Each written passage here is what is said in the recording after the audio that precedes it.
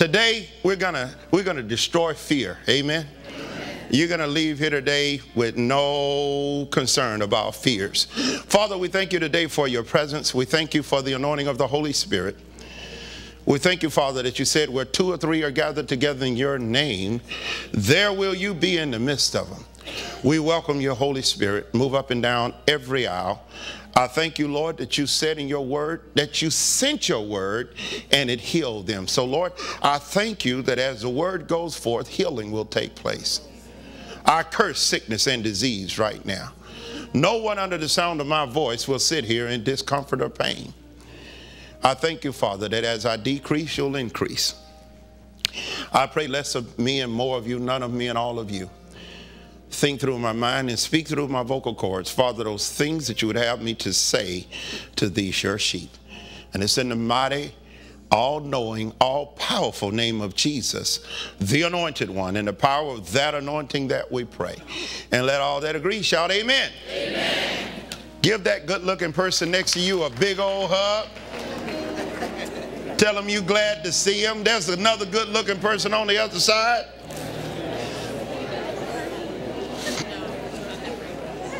Hallelujah. Open your Bibles. Open your Bibles to the book of Deuteronomy chapter 30. And I got some news for you. There's something else going to change. Something going to happen at Revealing Truth Ministries you thought would probably never, ever happen, ever. It's going to happen this year. You want to know what that is? You might see me teaching with an iPad mini.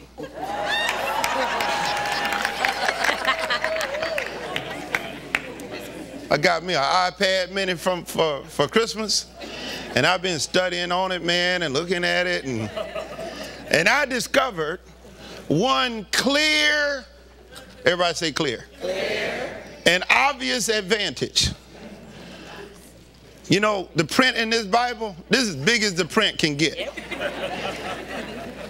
In the type of Bible I like to use, the parallel with the Amplified and King James on the other side. With my iPad mini, if the reading get hard to see, I can just stretch it. Johnny, I'm in trouble. Because, you know, I got to repent, man. I done laughed at folk with their iPads. And what you going to do when your batteries run out, you know? So praise the Lord. Change is inevitable for all of us. All right. Oh, you ready? Okay, we're going to destroy fear. Look at your neighbor and say, we're going to absolutely kick fear in the butt today. Amen. No more fear. I ain't talking about no t-shirt or sign either. We're going to show you what fear really is, where it comes from, and why you shouldn't have anything to do with it. Amen. Deuteronomy chapter 30. Get ready for some change. Amen. Look what he says here. Verse 11. For this commandment which I command thee this day, it is not hidden from thee, neither is it far off. So God's not hiding truth from you. He doesn't have all these great promises that's going to cause great benefit to come to your life, and it's like an Easter egg hunt. God's not hiding the blessing from you. He's not hiding truth from you. He says it's not hidden. It is not in heaven that thou shouldest say, who shall go up for us to heaven and bring it unto us, that we may hear it and do it. So the key here, he doesn't just want us to hear the word, but he wants us to hear and do the word. Neither is it beyond the sea that thou shouldest say, who shall go over the sea for us and bring it unto us, that we may hear it and do it. There's not a great evangelist that's going to be able to go get it for you. You got to get it for yourself. Look at your neighbor and say, you got to get the word for yourself. Your favorite pastor can't get it for you. Your favorite teacher can't get it for you. Your favorite televangelist can't get it for you. You got to get it for yourself. Amen.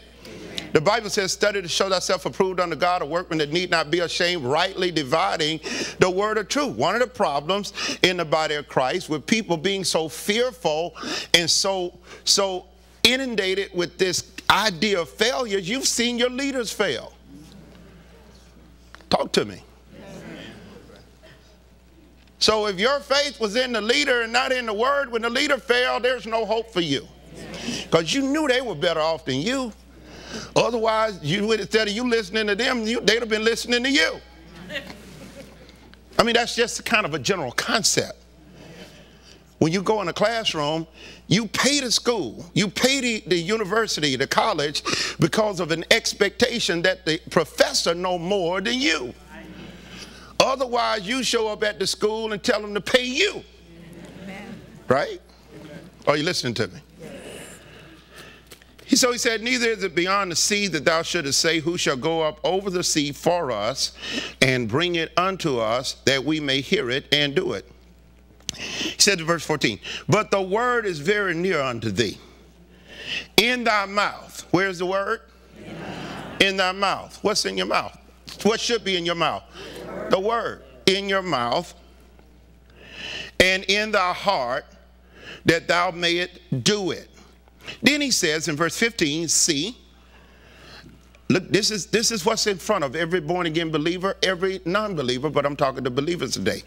Every day. Look at your neighbor and say, every day this is there.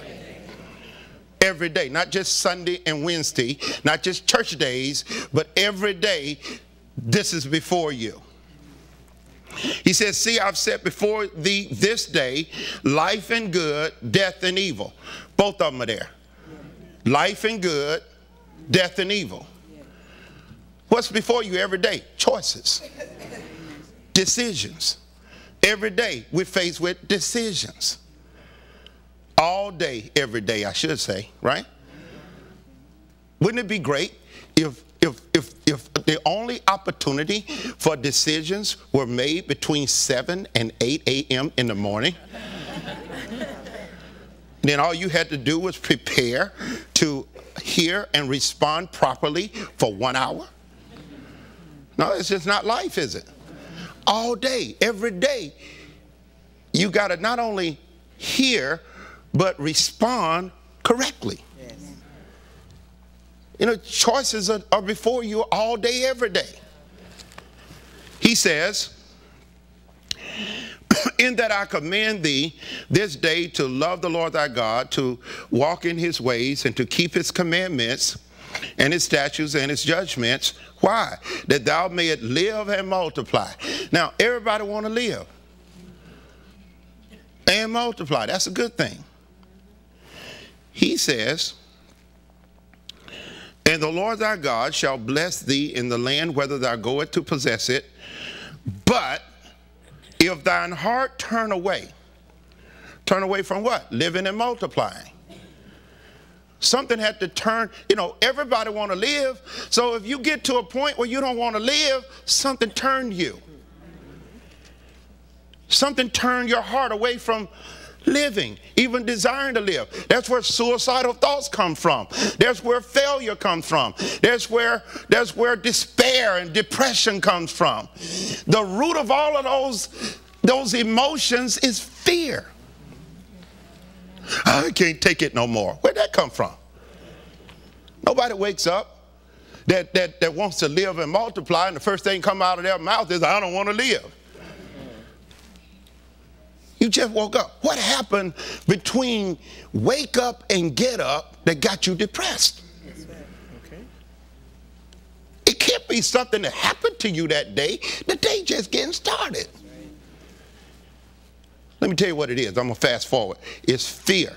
And fear is a subject. I mean, it's a spirit. To be more specific, fear is the manifestation of the desires of a demonic spirit.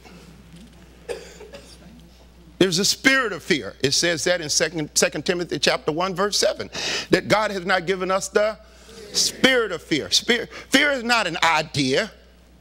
It's not a concept. Fear is a spirit. So let me tell you what happens. This is why people wake up depressed.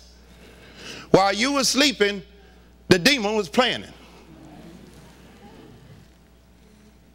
And that spirit showed up and made an offering. We call them thoughts. The problem is not what the demon is thinking. It's only a problem for you when you say or repeat what he's thinking. What do you mean, Pastor? You know, the Bible says, Jesus said, all power is given unto me of my Father which is in heaven. How many of you know all is all? So if I got all, you ain't got none. Unless you steal some of mine or I give it to you. So where does the devil get his power? From your words. The power of life and death is where? In the tongue. That's why God said he put his word in your mouth. He put the power to produce life in your mouth. Are you listening to me? So there's an enemy to us enjoying and having life. Jesus said in John 10:10, he said, the thief only comes to steal, to kill, and to destroy. But I have come that they, say that's me, that they might have life and have it more abundantly. So not just life, but abundant life. All right, watch this now. He says, see, verse 15, see, I have set before thee this day life and good, death and evil. So every day, both of them right there. Checking you out, waiting to see what words you're going to speak to turn one law on or turn another law off. You got it? The Bible talks about the law of the spirit of life in Christ Jesus and the law of sin and death in Romans chapter 8.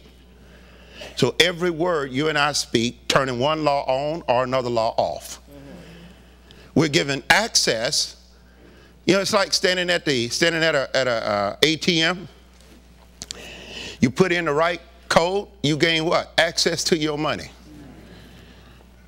If you don't have an account in the bank, you can stand there and punch numbers till they arrest you. You ain't gonna stand there for too long. But they got cameras watching you. But after a while, you just keep punching numbers. They know you're trying to take something you don't have a right to access. They call you a thief. Some people wonder why their lives are, you know, jacked up. Well, let me tell you, you turned the law on. Which law? The law of sin and death. You say things that you say, watch this now, you say things that you then say you didn't mean to say. Look, your neighbor said, that sounds like schizophrenia. Let's use a biblical word, double-mindedness. And the Bible says in the book of James chapter 1, a double-minded man is unstable in all his ways. Let not that man think he shall receive anything that he asks for from the Lord.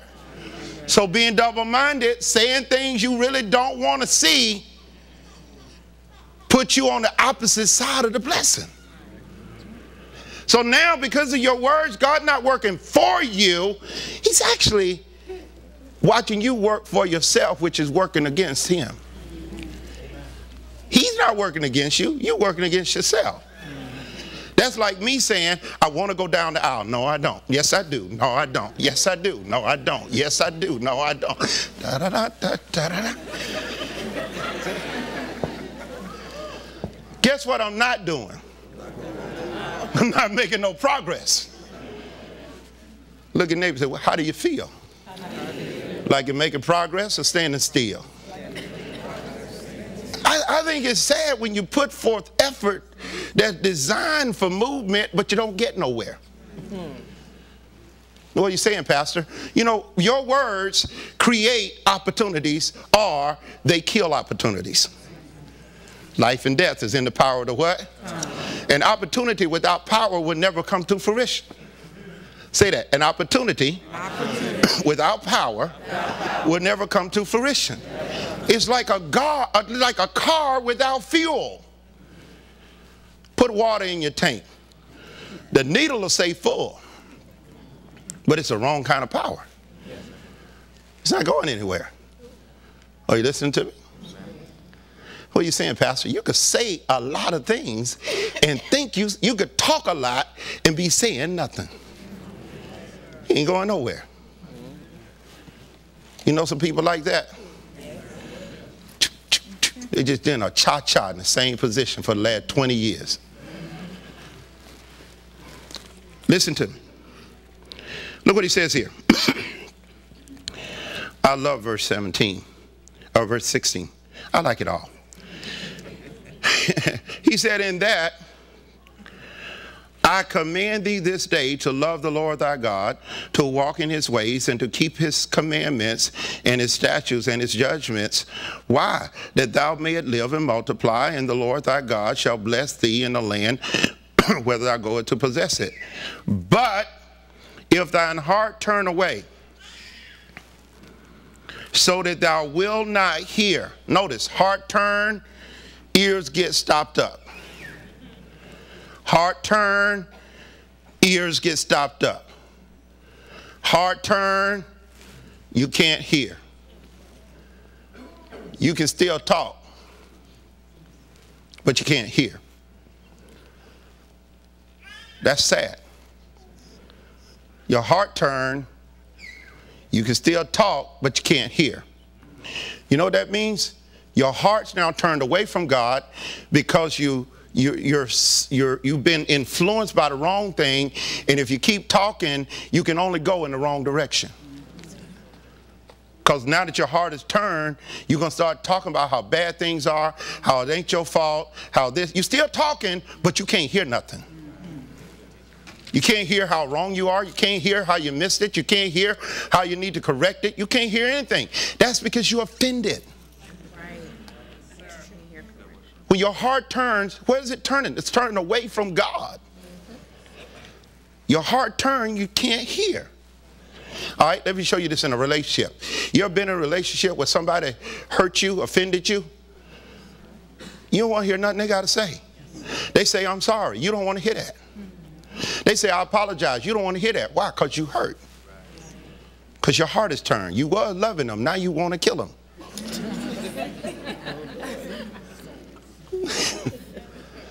Right?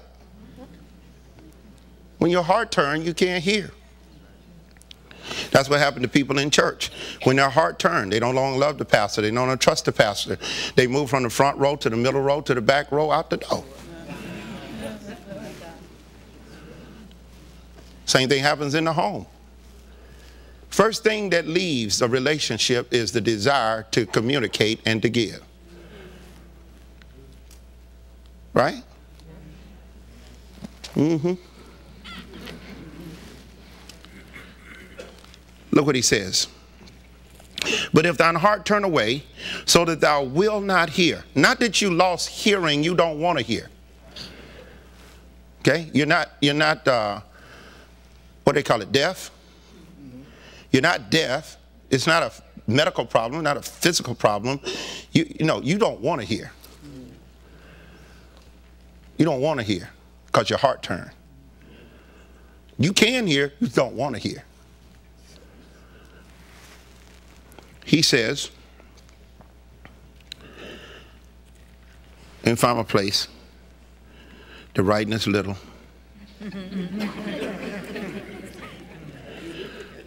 Yeah, these glasses are weird too. You know, these glasses, when the eye lady do the, we go to the dog lady to do our eyes. That's a whole nother story. The optometrist has dogs. I call her the dog lady. Hope she ain't listening to me because she might not like the fact I call her the dog lady, but I don't really care because she got them dogs. That's what make her the dog lady. She don't want to be called the dog lady, get birds or something. All right, listen to this.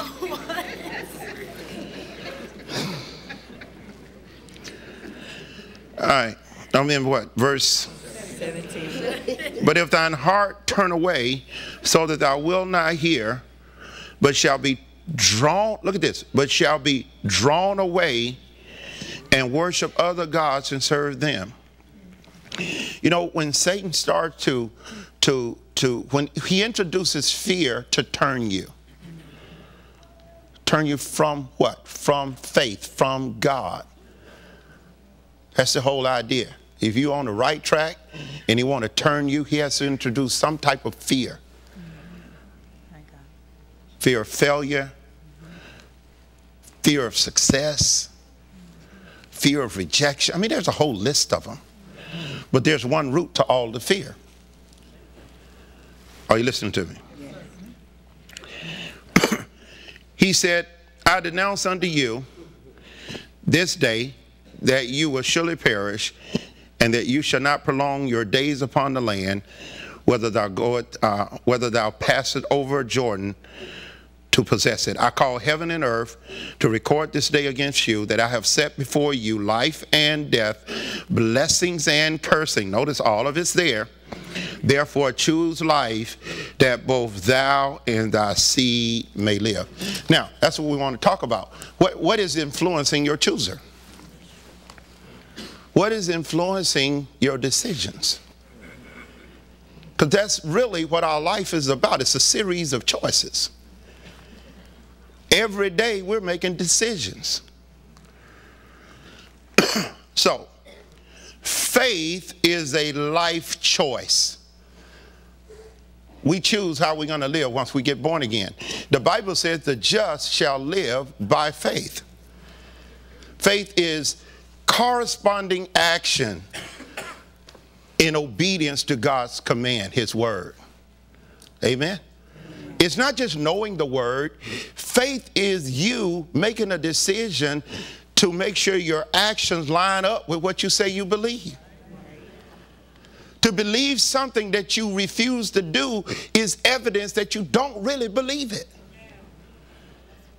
To say you believe the word of God is the word of God, God talking to you, but you won't do it, says you don't really believe it. That action is faithless.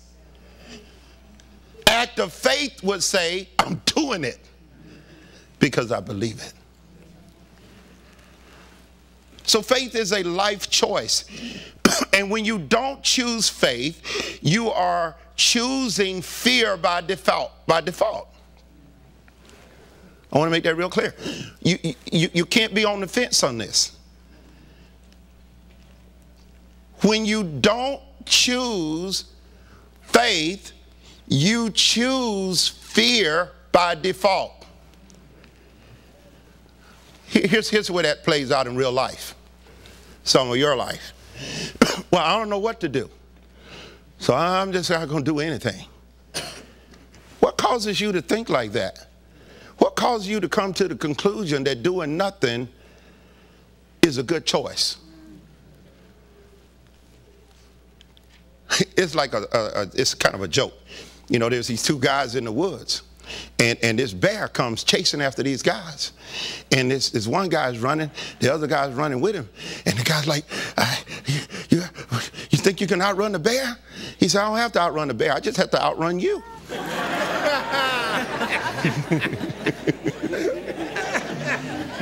So he's already made a choice. My victory is outrunning you. I'm not thinking about the bear. He's going to get one meal at a time. I want you to be the first one. So if need be, I'm going to trip you up. You made a decision.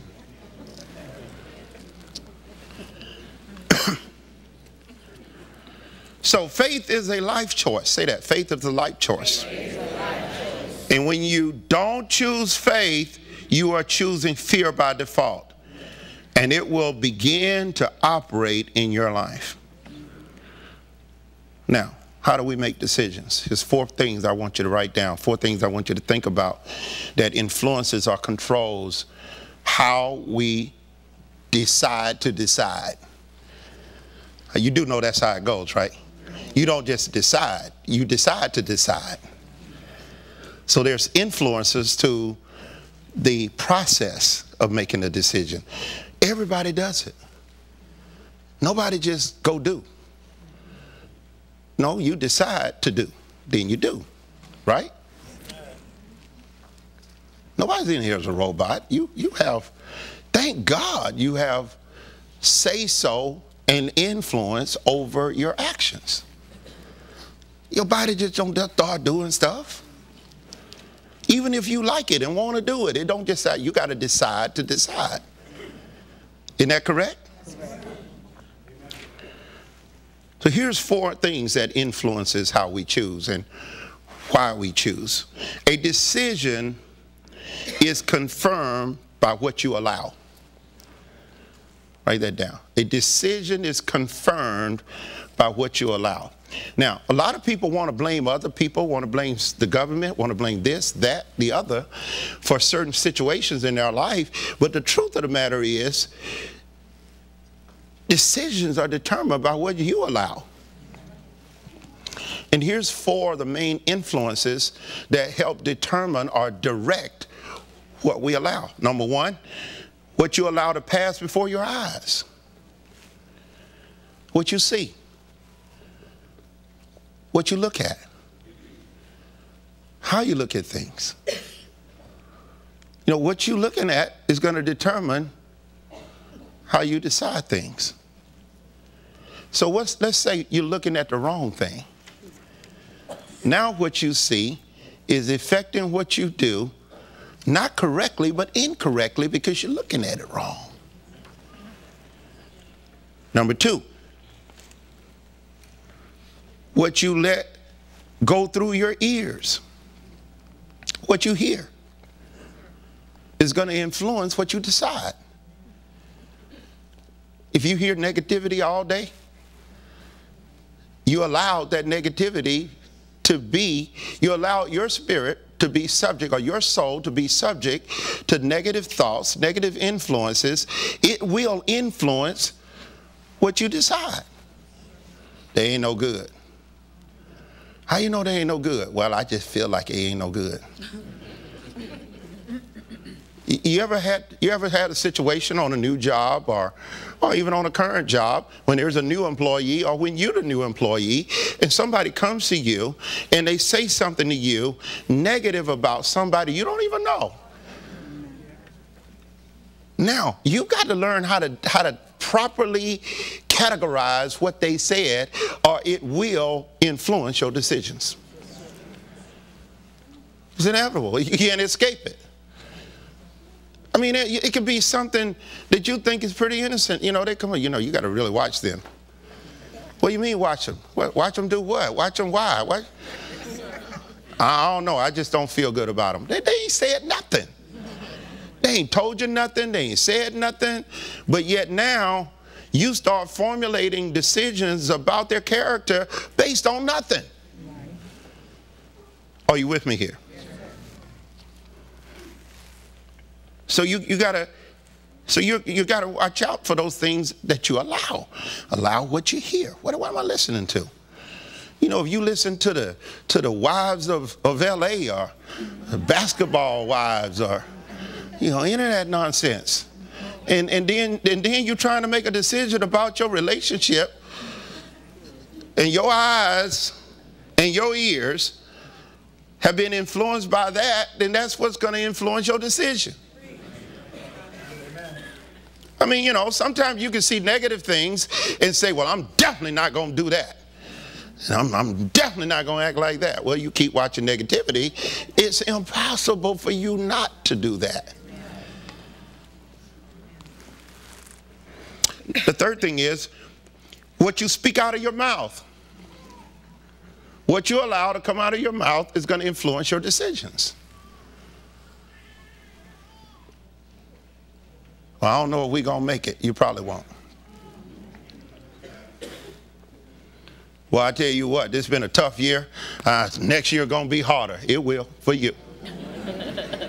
You just said it. You just empowered it to be so. You did. Not the devil. Look at your neighbor and say, the devil ain't got that kind of power, baby.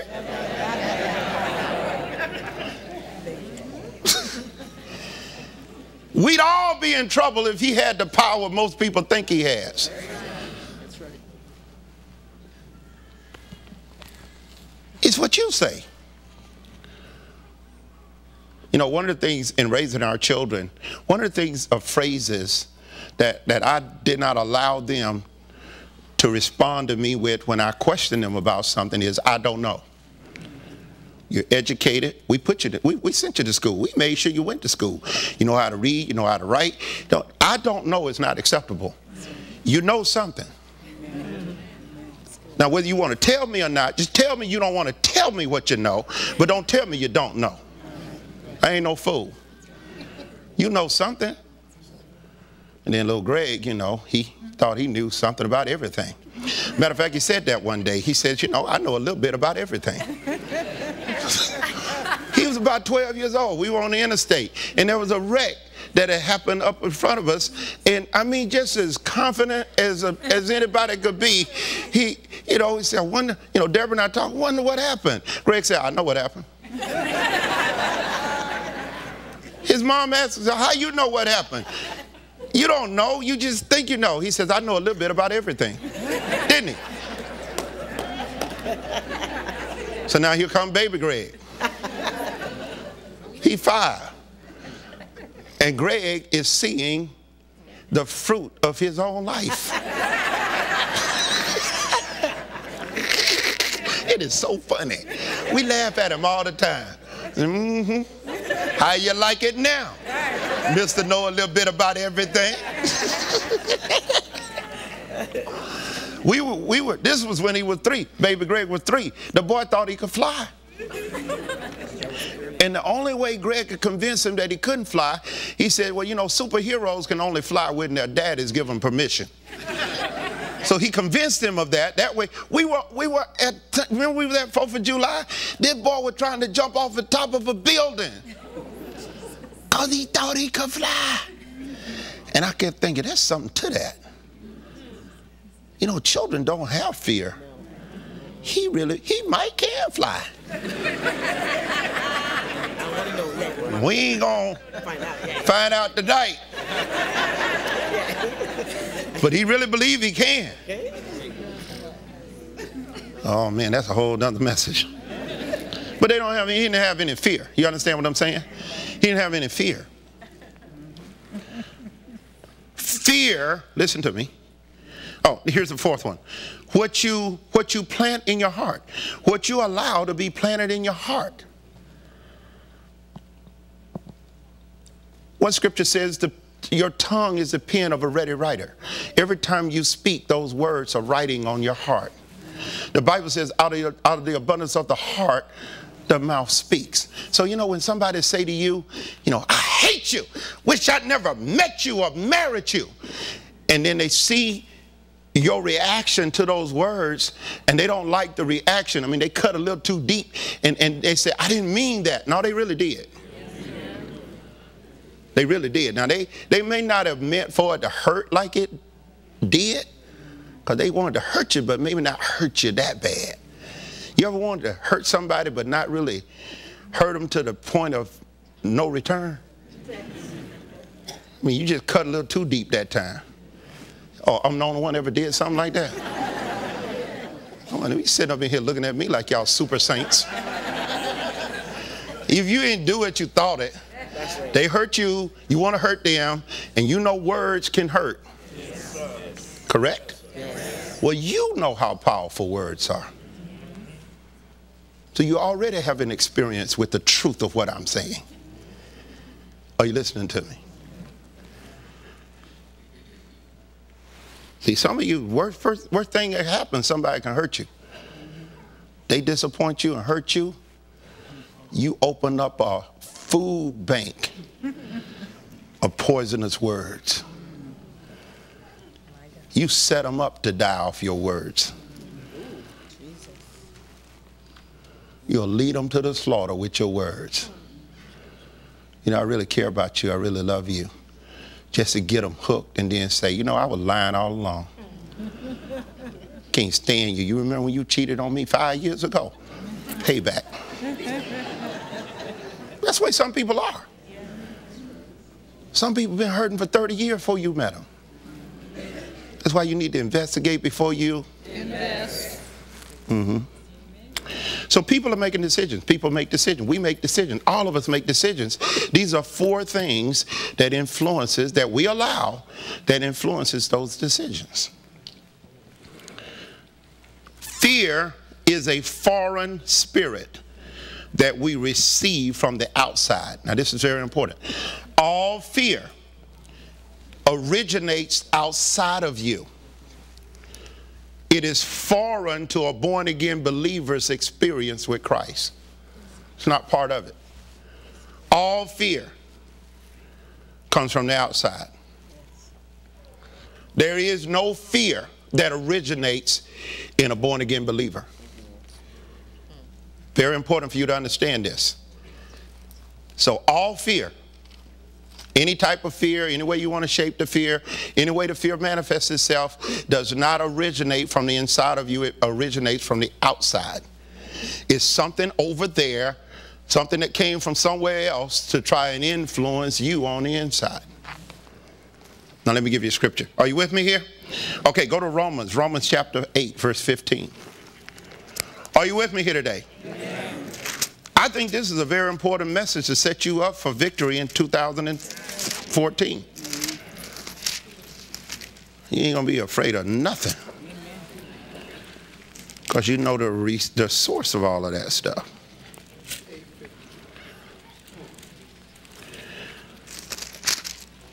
Look at this, verse 14 and 15. Are you there? Listen to what he says. For as many are led by the Spirit of God, they are the sons of God. So we're led by what? All the children of God are led by the Spirit of God. Be Spirit-fed and what? Spirit-led. So he says in verse 15, for you have not received the spirit of bondage again to fear. Fear is always associated with bondage. Anytime fear is present, bondage is the outcome. Oh, let me say it another way. Anytime fear is introduced, bondage is the outcome. In a relationship, when a person uses fear, bondage is the harvest. They're trying to control you. They're trying to manipulate you. If fear is present, love is not. Come on, Pastor, elaborate on that. That's it. Well, here's what the Bible says.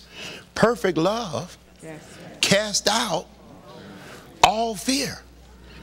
So if love is present, fear is gone. If fear is present, love is gone. But he hit me because he loved you?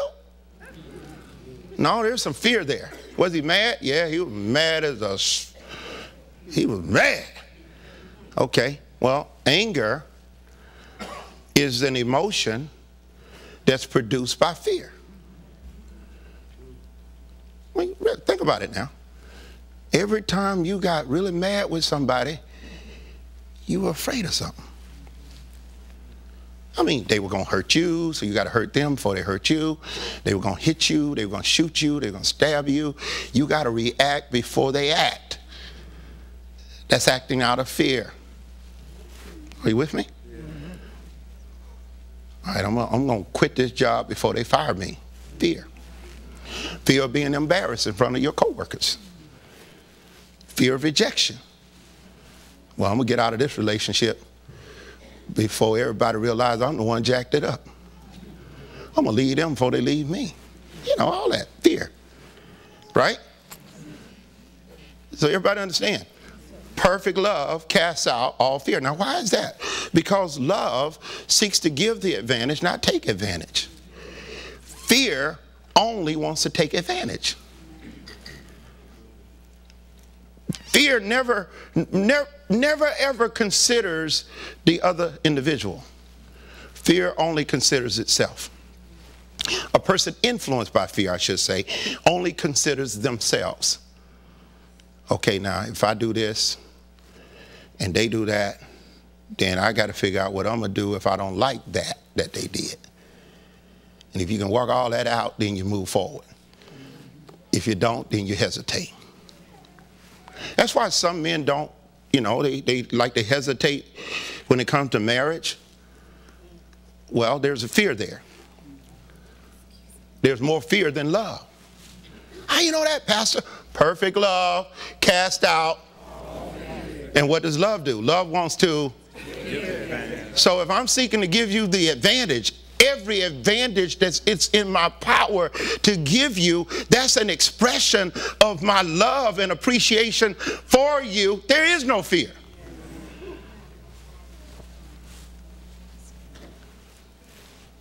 Are you with me here? Perfect love casts out all fear. There's fear. Anger is around the corner. Fear never satisfies. Fear only disappoints. Fear seeks to protect its own interests. Total opposite of love. Love seeks to give the advantage. Are you with me here? So he says here, for you have not received the spirit of bondage again to fear. So fear has what? Bondage. People in bondage in their marriages, they're in bondage in their jobs, they're in bondage with their children. Think about this. If you can't speak freely, one of y'all in bondage or both of you in bondage. I can't tell them how I really feel about that because last time I tried to, they just fell apart. So now you have a fear that's become a component of how you interact with your husband or wife in your relationship. That's fear-based, not love-based. You know, Deborah and I, we may disagree about things. We often disagree about stuff because we're two different people. However, we also agree that there's more fun when we agree than disagree. So we limit our exposure to disagreement because ain't nobody going nowhere. So ain't no sense in you being upset and me being upset and you being uncomfortable and me being uncomfortable and I ain't having no fun and you ain't having no fun. This is not what I signed up for and we ain't going nowhere, so let's fix it. Now this could be a 30-second inconvenience, or it could be the rest of our relationship if we don't deal with it. So we're going to have to deal with it. Why should we wait 6 hours? I mean, we're going to have to fix it, so let's fix it in the first 30 seconds. Are you with me here? That's love seeking to give the advantage. Now that means sometimes, you know, even though she's wrong, I have to make her think she's right.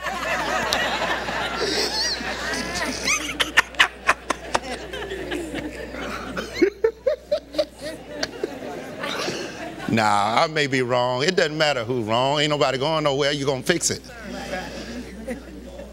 And when you both together working on something, it's really not right or wrong. It's just my perspective, your perspective. Well, you know, I don't always have to have it my way. It's not bad. It's not what, Burger King? It's cool. I can live with your way. It ain't been that bad. Do it your way then. Let's just do it. Oh, you see what I'm saying? Especially when I know she loves me and she just doing what she do to give me the advantage. I'm doing what I do to give her the advantage. She really believes that and I really believe that. Even if I don't get my way, I get my way. It's a win-win. Are you with me here? Or we can both lose. You know, when you both lose, fear is involved. Trying to take advantage of me. Take advantage of me. Here I am. Signed, sealed, delivered. Take advantage of me. Let's see if you can take advantage of me. Do it. What you going to do? I'm game with Deborah. Now, somebody else, now that's a whole nother story. I ain't game. I ain't even participating. Are you listening to me? There's no fear involved in that. Are you with me here? That's freedom. All right. Somebody need to hear all of that. Look what he says. For you have not received the spirit of bondage again to fear. Now, isn't that the way we were before we got saved?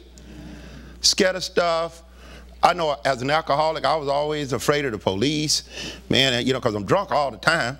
So, every time blue lights come on, man, I'm freaking. They could be going to something else. I'm scared. Fear is there. Why? My behavior, my actions produce that fear. My wrong actions. Right? Isn't that the same thing everywhere? Every time you do something wrong, fear is present. Unless your conscience is so seared with sin, you no longer can recognize right or wrong. That's what happened to people that have been hurt a lot.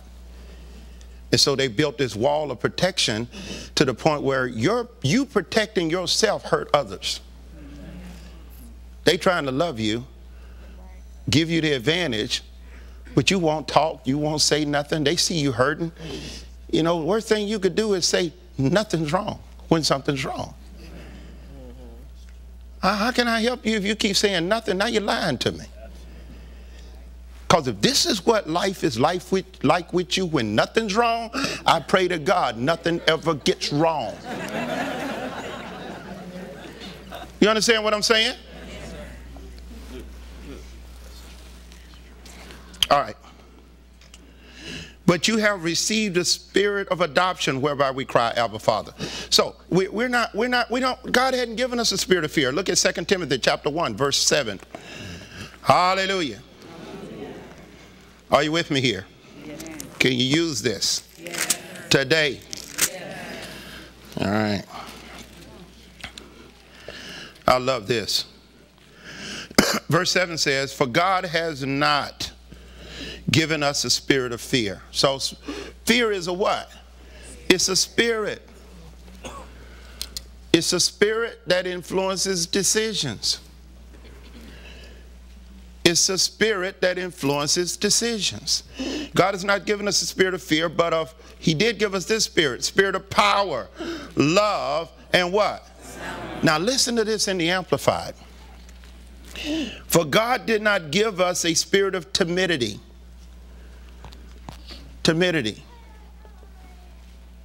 Of cowardice. You know what that means? There are some people that don't like confrontation.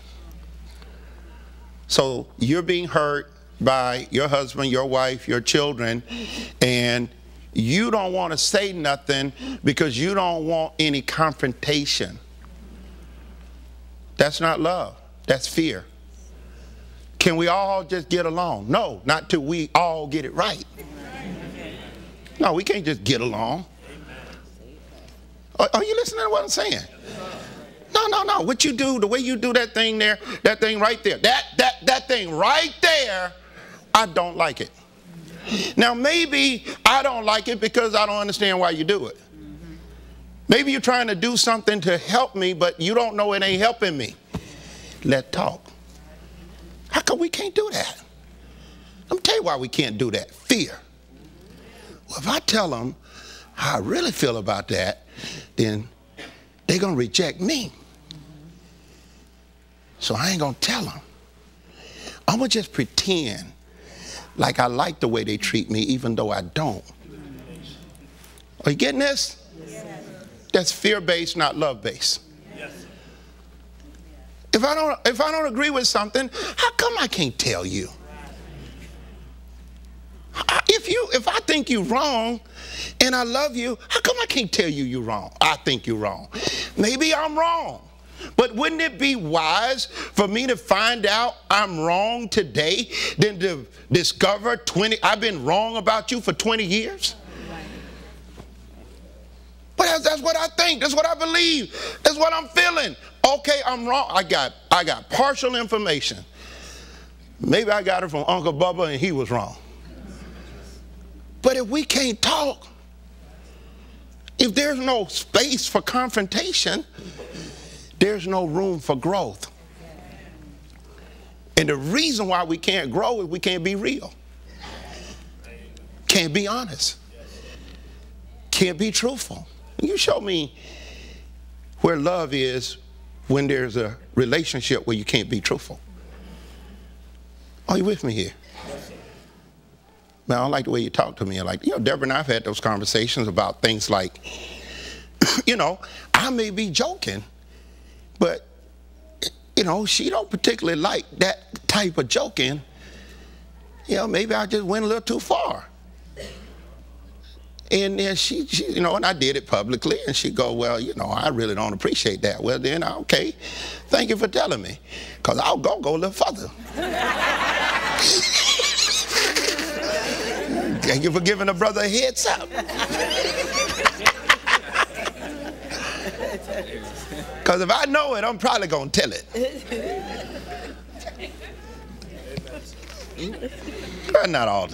Not everything, I know confidentiality and when it needs to be confidential. All right. Look what he says in the Amplified. For God did not give us a spirit of timidity, of cowardice, of craven and cleansing and fawning fear, but he has given us a spirit, look at this now, of power and of love and of, watch this, calm, well-balanced mind. Underline that. Look at your neighbor and say, you need that. I know you need that. Calm, well-balanced mind. You don't have things out, you're not acting or reacting out of the wrong perspective on things. Well-balanced.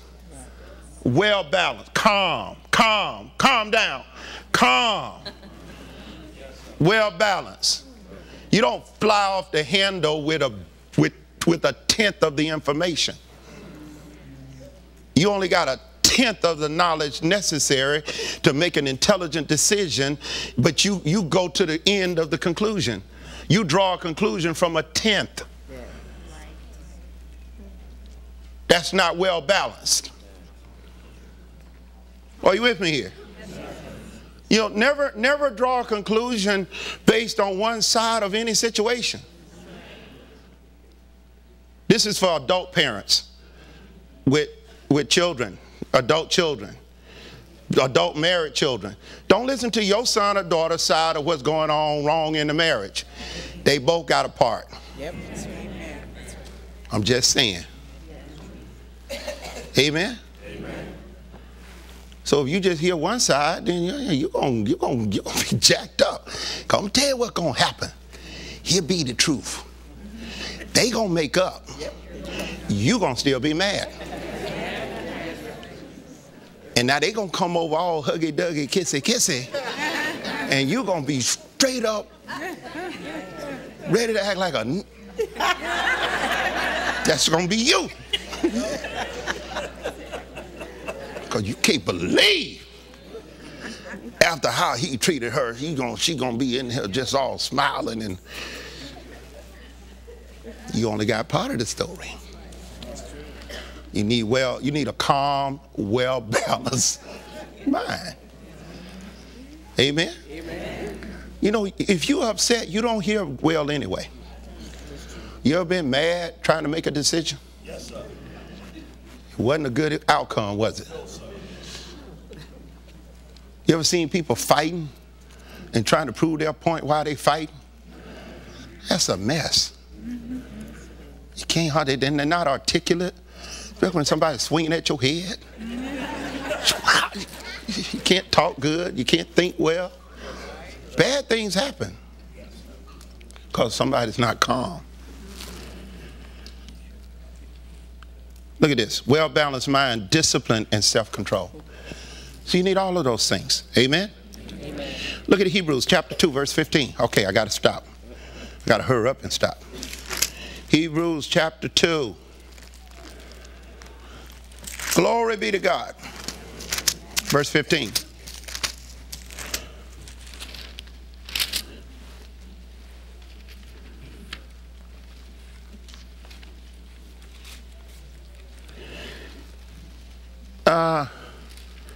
Look at this. And deliver them who through fear of death. Now, not just physical death, death of relationship, death of finances, death of your physical body. It's death applied to any situation. Who through fear of death were all their lifetime subject to bondage. So there's some people in bondage simply because of fear that they've had in their life and let exist in their life for their whole life. Yes, sir. I mean, your mama, your grandmama, God bless her, may have instilled fear. It was like the grandmama that told you, you know, you got to have your personal stash. Don't always mix all your money with a man because they might leave you and you ain't going to have nothing. That's her fear. And that was the men she was choosing. Your chooser, because it's influenced by the Holy Spirit, is better. So don't let her fear dictate how you choose to do things. See, that's that generational fear transferred. It's a spirit, you understand? It ain't a curse on you, you're born again. But that spirit of fear can be transferred with words. Just somebody conveying to you. Okay, you got to watch out for them. Watch out for them high yellow people.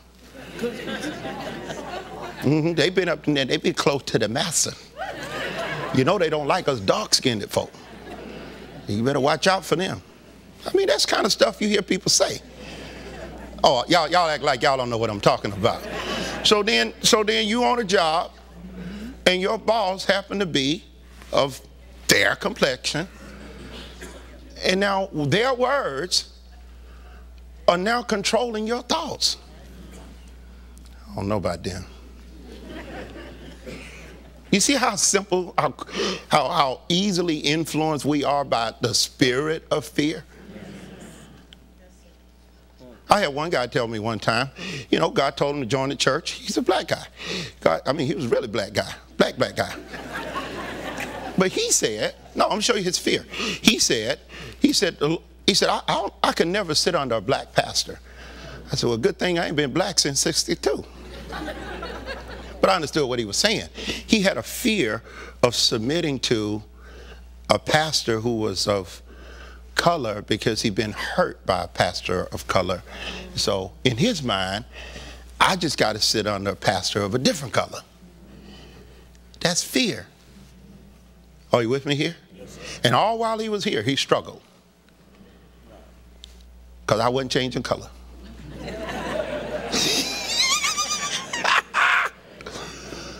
Are you listening to me? We have all kind of fears like that. My mother had a fear of turning left. So wherever she drove, she always had to make right turns. Y'all trying to figure that out, right? Don't hurt your brain. My father told her most accidents occur when you cross an intersection turning left. So to avoid having accidents, she always turned right. She would go miles out of the way to get around to making just right turn. Am I right, Deborah? That's right. Wow. Oh, she had a lot of fear. That's a simple one. She had a fear of color television. Yeah. You know, we were back when they had black and white TVs, and you put the closest we got to a color TV was that red, yellow, and green little screen that you taped it on the front of your TV. That was it. I kid you not. She had a fear of microwave ovens for years. Something wrong with food being cooked that fast. Giving you radiation. You're going to die of radiation. That's what she thought. She had a fear of flying. So every time she would come down here, Deacon Mildred used to go get my mama from Alabama to bring her down here every summer. One time, you know, she was riding a bus, but then there were some weird people on the bus, so she had a fear of buses. Then, you know, she was going to ride Amtrak one time. It crashed. That was done. You got your own fears that you need to be delivered from. Things like fear of failure. You get in a certain place and you get comfortable where you are, and you don't want to change. You don't want to move. You don't want things to change. If anybody try to get you to change, then you think they're against you. Fear. There are some people who have a fear of growth. You know, growth places a demand on you being more responsible for that growth, more responsible for that increase. Well, I don't know. You know, you've heard people say, I would never have a house that big. Look at that. Who's going to clean it? Probably the maid. If you got a house that big, you probably got enough money to get somebody to clean it for you. Right? So that's an unfounded fear. Some of y'all have fears of things that'll never happen. And even if it did, you probably got enough to cover it. One lady wouldn't buy a house. She had a fear of owning a house. Why do you fear owning your own house? What if something breaks? No, this is true. True story. She had a fear of owning a house. She said, if something breaks, then I don't know if I'll have the money to fix it. So she would not buy a house. She was more comfortable living in an apartment than buying a house. And I'm like, but you know, the owner of that apartment, he's included in the mortgage the cost of repairing and maintaining the place you're living in. So you could buy your own place, put that same money to the side to cover those same expenses. Or you could buy insurance to cover it. I don't know if I want all that responsibility. Okay, that's fear. Are you listening to me? You see? Did I read Hebrews? Revelation 21:8. Okay, I got it. I ain't going to read it now. I commentated myself out of it. Revelation 21:8. Very familiar passage of scripture, but maybe not in this light. Why is it you don't want to be influenced by the spirit of fear? It's a demonic spirit. Amen? God has not given us a spirit of fear, but of what? Power, love, and a sound mind. You shouldn't have any fear of anything. Look what the category that the Bible puts fear in. But the fearful. Verse 8. But the fearful and unbelieving and the abominable and murderers and whoremongers and sorcerers and idolaters and all liars shall have their part in a lake which burneth with fire and brimstone, which is the second death. That's not good. Being fearful is being lumped in with all these other people with all these other issues. So it's not okay for you to walk around and be fearful. Listen to this in the Amplified. But as for the cowards, you know, you don't want to confront things need to be confronted. You don't want to talk to your wife, your daughter, your child about the truth. You don't want to talk to your coworker that keep getting you to do all their work. Well, I don't want to start no trouble. I'm going to start some trouble. I'm doing their work. I want some of their pay. I don't mind doing their work. If I'm doing their work and my work, that means I got time to do my work and their work. There's not a problem. I just want their pay. Amen. Pay me for doing my part and their part. We ain't got no problem. Let's keep it rolling. I'm not complaining about them not doing their job. Thank God they don't. I'm doing it. Pay me though. Amen. Amen. Obviously, I'm an excellent employee. I could do my job and half of somebody else's. I don't want no raise. Just give me part of their pay. Seem reasonable to me. Cowards, ignorable, the contemptible, and the cravenly lacking in courage, and the cowardly submissive. You know, some people have this submissive appearance because they're scared of everything. They're just scared, fear of failure. They don't try because they think, well, what happens if I try? Well, my thought is, what happens if you don't try? Right. You know, if you don't get it right the first time, just start over. You know, business, things like that, not marriage. Look at it, say business, not marriage. Business, not marriage. You have to be careful what you say these days, folks. Like, I've been wanting a reason to get rid of it. I heard Pastor Powe say. Hurt you in the spirit, hurt you in the spirit. He said, for the unbelieving and faithless. The unbelieving and faithless, and And as for the depraved and defiled with abominations and murderers, lewd, adulterers, practicers of magic arts, and the idolaters, those who give supreme devotion to anyone or anything other than God, and all liars, those who knowingly convey untruth by word or deed, all of these shall have their part in the lake that burneth, that blazes with fire and brimstone. This is the second death. You know, the first death, that's a bad deal, right? Second death, I mean, you already dead, man. How bad can it get? According to this, it can get worse. Well, that's all fear. It's all fear. So that's how far fear can take you. You know, fear doesn't end up where it starts. You give heed to fear, you start governing your life and your decisions based on fear, then it could end up as bad as it could possibly be. Because number one, you're not operating by the Spirit of God. They that are the sons of God are led by what? Well, you can't have the Holy Spirit and the spirit of fear functioning and operating in the same person at the same time. You can't be influenced by the spirit of truth, which is the Holy Spirit, and the spirit of fear, which is orchestrated by Satan at the same time. It's going to be one or the other. Now, I didn't say possessed. I said influenced by.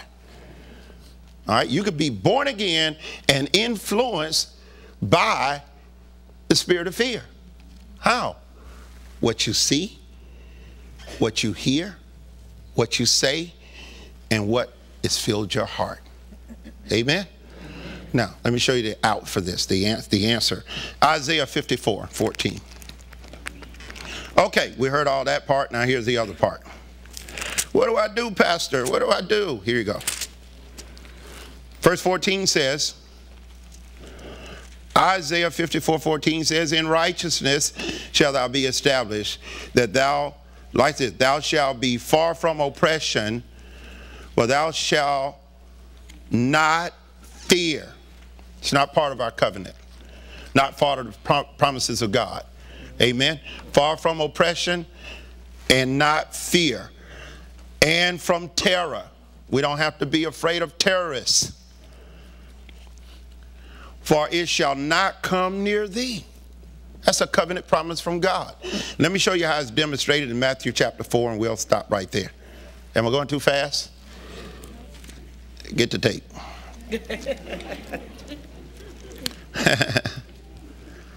Hallelujah. Say, I have no fear. God has not given me a spirit of fear. So I'm not afraid of anything. I'm not fearful of anything. I can do all things through Christ who strengthens me. I'm a bad boy or woman, you know. Yeah, in a positive sense, you know. I'm bad, man. I make the devil wish he wouldn't have woke up this morning. A demon's worst nightmare is to run into a man or woman with faith. He's not looking for you. The Bible says, I'm not making this up, the Bible says Satan as a roaring lion goes about seeking whom he may devour. Every now and then, because he's stupid and he's dumb, he end up messing with one of us. That's more fight than he want. Because we're going to fight. And I only fight one fight. It's called a good fight of faith. Tell the fool, bring a lunch. Because we're going to fight till I win. There's one way. You engage me. There's one way this is going to end up. I win. Because God is on my side. Hallelujah. That's why I don't mind the fight. I don't mind the fight. It's not a rope a dope. No, I'm going to whoop your tail till you get tired of being beat. Amen. See, that's got to be your posture, your stance, your belief. He goes about seeking. All right, let's use you for an example. If you walk up in the park and you see a guy whooping every butt that walk in the park, and you just want to fight, I guarantee you ain't picking him. I'm talking about this guy knocking fools out like crazy. Bam, one slick, pow, they falling out. You want to fight. You going to fight somebody that's getting up. Yeah, I saw you fall. Let's see if you can fall again. Bam! No, you ain't messing with the dude that's knocking folks out, right? That's why Satan don't want to mess with you. He dealt with Jesus. He got dusted. The 7 sons of Sceva discovered that. Them demons said, Jesus we know, Paul we know, but who are you? What's your claim to fame? And the Bible says they jumped on those men, stripped them naked, and ran them out. Why? They sensed the fear in them. All he did was say, well, what's your claim to fame? My claim to fame is the blood of Jesus. My claim to fame is the promises of the Word of God that cannot fail. I win. Say it with me. I win. I win. Look at your neighbor, say, I always win. I always win. You do know that, right? You do know that, right? You know, some victories come because of your ability to outlast the devil. Yep. Ooh, son, that's a sweet one there. Yes. That's when the folk that thought you were going to fail, they find out years later you're not only better, you not only didn't fail, but you're better off. Yes. Then they come back and join you. So, okay, all right, I get it. That's Jesus. You got to know who you are. So here in Matthew, I'm going to read through this and then we'll be done.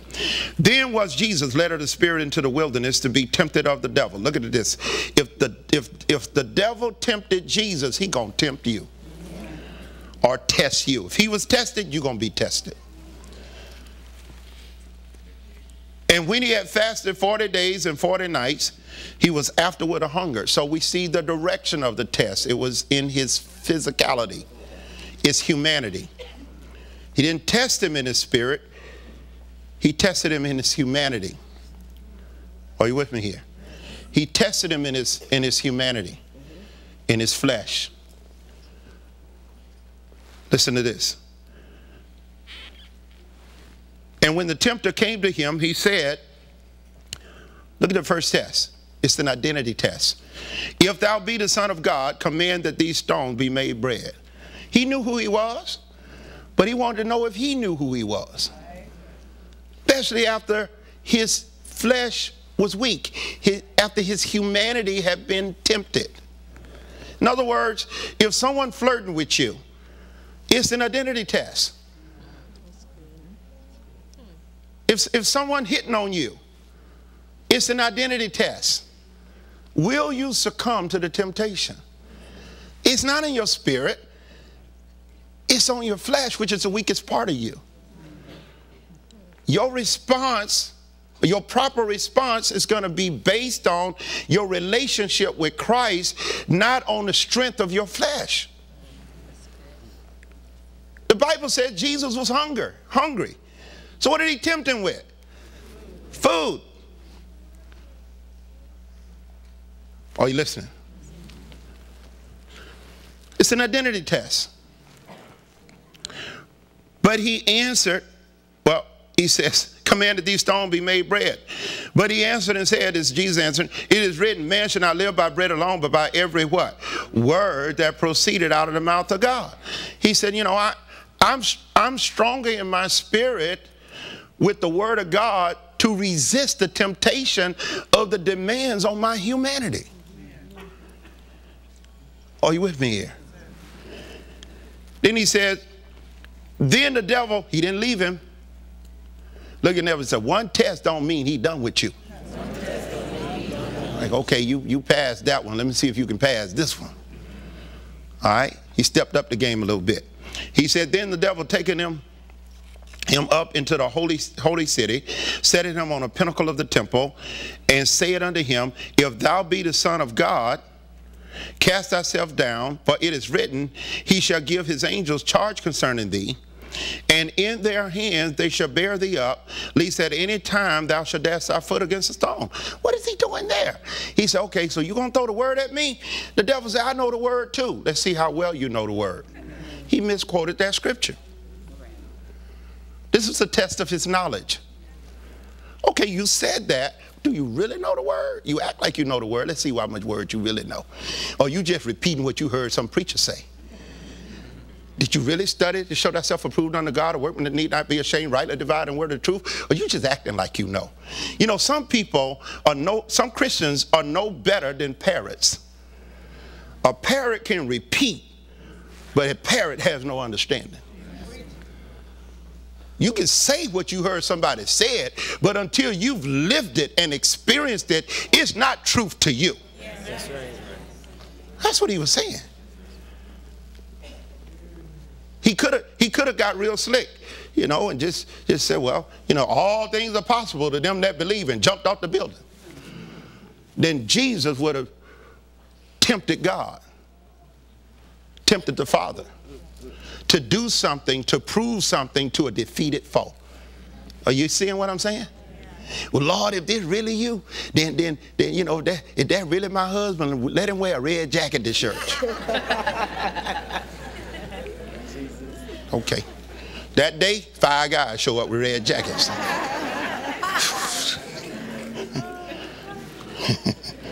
All right, let's finish. Are you with me here? So we all going to be tested, right? Jesus was tested. Is the servant greater than the master? If I've suffered persecution, so shall you.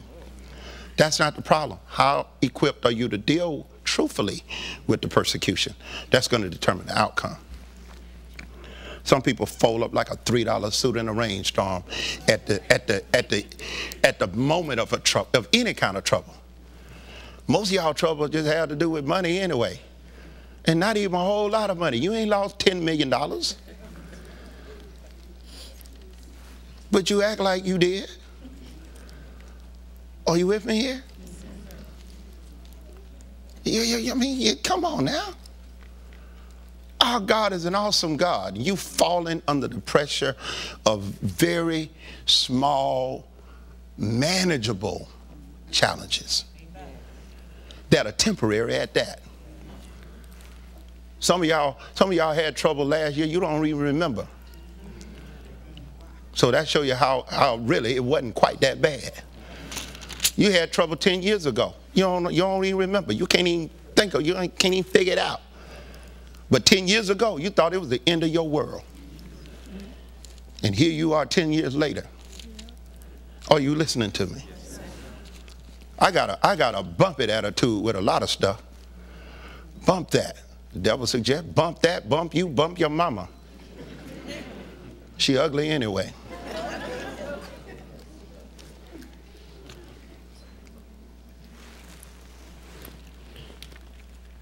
Jesus said unto him, it is written, thou shalt not tempt the Lord thy God. Again, the devil, he ain't done with him yet. Again, the devil taking him up. Pastor, how come all these things keep happening to me? I mean, I get out of one challenge and then here comes another challenge. Well, you any greater than Jesus? You ought to be prepared to handle these things victoriously. Say, I'm an overcomer, not an underachiever. I can do all things through Christ, the anointed one, and his anointing that strengthens me. Man, I'm anointed. Say that, I'm anointed. Yeah. The anointing removes burdens and destroys yokes. I'm built for the fight. I like to fight. Spiritual fights. Amen. Let you know where you are. It's a sad thing to think you're ready to go 12 rounds with Mike Tyson.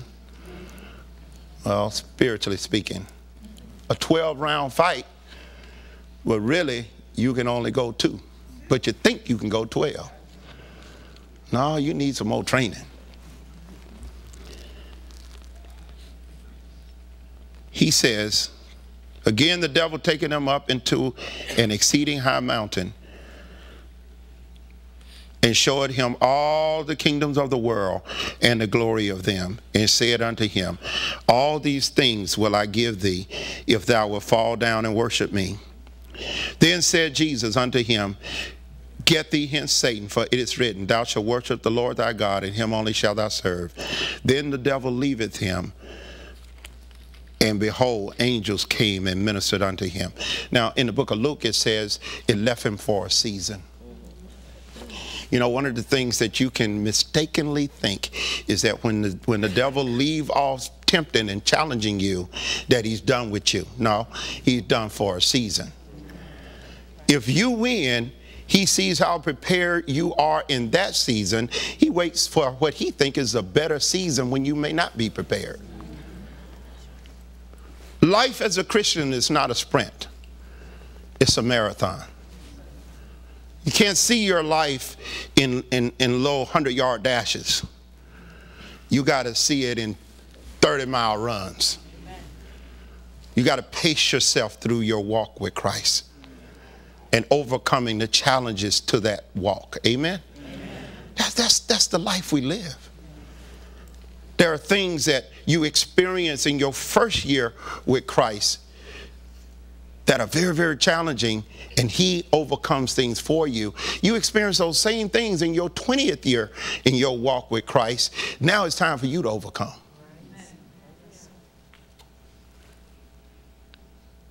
You notice the last thing he tempted him with was money, fame, power. The last thing he tempted him with was position, status, acceptance of men. But one thing I want you to see in this, he didn't offer him any more than what he already had. Everything he offered him, he already had. Satan is the ultimate con man. A good con man never offers you any more. Well, he offers you the least he has to take what he wants from you, which is everything. So everything he offered him was the least because it was on the earth. It was the best that was on the earth, but it was the least because it was on the earth. Jesus, Lord of Lords and King of Kings, ruling the universe. There's no way he was going to sacrifice rulership in the universe for rulership on the earth. You know, the right thing at the wrong time is the wrong thing. When we succumb to pressure and temptation because of any fear, fear of loss, fear of failure, fear of loss of opportunity, this is the last time I get this opportunity. Listen, if God is in control, it's not the last chance for anything. Don't let fear dictate your actions. Amen? You get anything out of the word today? That an iPad mini? What is that? That's like a Kindle Fire? That's a Samsung. That's the enemy. What is that? That's a Samsung. Oh, y'all got Samsungs. Oh, man. Stand to your feet. Let's pray and be dismissed. You get anything out of the word today? Now, Friday night, Tuesday night, what night? What night is the thing? Tuesday night, 9 o'clock. We're going to talk about how to start. Amen? How to start. How to start. How to start. We're going to overcome that fear of starting something new, something better, something greater. Amen? Father, we thank you today for your presence. We thank you for the anointing of the Holy Spirit. We thank you, Father, that you said your word would not return vain, void, and unproductive. But, Father, you said it would accomplish everything that you sent it forth to accomplish. And we give you all the praise, the honor, and the glory for what your word is doing to transform us into the image of your dear Son. We thank you, Father, for all the blessings that our obedience will produce. In Jesus' name, amen. Now, it's not my job to try to persuade you or convince you of something you don't want to do, but just to offer you an opportunity to receive our Savior as your Lord, if you want to. You know, there's no greater reward that you can receive in the earth than Jesus as your Savior. Over 31 years ago, I was an alcoholic and my life was a wreck, and someone introduced me to Jesus. And you know what's interesting about that time in my life? I knew I wanted a different life. I knew I wanted things to change. I knew there had to be a better way to live than the way I was living. I'll never forget when the opportunity was offered to me to accept Jesus as my Savior. And then to study the Word of God and get to know who He really was. Not in a religious sense, but in a relational sense. I remember Pastor Dollar saying that if you will commit yourself to studying the Word of God for 90 days, it'll change your life forever. You'll never be the same. That was over 31 years ago. And my life has changed. And millions of other people's lives have changed. So the question is, do you want a different life? It starts with a right relationship with Jesus Christ. You say, Pastor, I don't have that relationship, but I want to know. I want Jesus as my Savior. I don't want to just come to church and act like I know what's going on. No, I really want to change now. I'm ready for change. Well, the first step in that process is accepting Jesus as your Savior. If that's you, I don't want to do it under the cover, because you can't live this life under the cover. We do it openly. You do it boldly. You do it not like a coward. You do it confidently. You say, Jesus, I want you in my life. I want a different life. If that's you, I want you to raise your hand and we'll pray with you today. Thank you, brother. God bless you, man. You may put your hand down. Anyone else? Thank you, sir. I see your hand. God bless you. Amen. That's what I'm talking about. It's not a decision we make out of our emotions. It's a decision we make because we want different. We want change. Secondly, you say, Pastor, I've heard you guys speaking in tongues. I don't know what that is. Sounds strange to me. I want to know. It sounds like you're speaking another language where we are. It's called the gift of the Holy Spirit, the baptism of the Holy Spirit with the evidence speaking in other tongues. Now, it's a gift that you receive from the Holy Spirit. Spiritual prayer language. What is the benefit to you? When you pray in unknown tongues, you pray under the unction of the Holy Spirit. We'll explain all that to you. It's in the Bible. So we don't teach you how. We show you how to receive. It's a big difference. It is a real gift from the Holy Spirit. So if you'd like to receive that gift, I want you to raise your hand. You say, Pastor, I'd like to receive the baptism of the Holy Spirit. Or I'd like to get understanding. Thank you. I see your hands. God bless you. You may put your hands down. Last and most certainly not least, you're here. You say, Pastor, I believe the Lord has spoken to my heart to join this church. You know, I believe it's important that you be in the right place to hear the right thing. You know, it's as simple as this. If God called you to rebuild transmission, but you in a church where they only talk about rebuilding engines, you'll never be equipped to do what the Lord has called you to do. So it's important that you're in the right place, hearing the right thing. Amen? So if God has laid it on your heart, that's not something I decide for you, not something someone else decides for you. You have to hear from God, and then He'll speak to your heart. You say, well, how do I know it's God? Okay, when you got ready to come to church this morning, there's a whole lot of churches. You passed by some on your way here. How'd you know to come here? Well, I just felt like it. Well, that's the Lord telling you where to go. I can guarantee it wasn't the devil. He ain't that big a fool. So sometimes we try to figure things out that God has already worked out. You say, well, okay, every time I get ready to come to church, this is where God sends me. Well, if He wanted you somewhere else, He'd have sent you somewhere else. God's not double-minded. Amen. So, 3 things: salvation, baptism of the Holy Spirit, join the church. If God has spoken in your heart to act out on one of those requests, and I want you to come and join me at the altar, get your personal belongings, come this way. Everyone else, turn to your left, your right. Ask the person next to you the same question. If they say, yes, I want to get saved, yes, I want to rededicate my life, then why don't you join hands and come up with them? Hallelujah. Glory to God. Alex, stand with this brother until somebody else comes.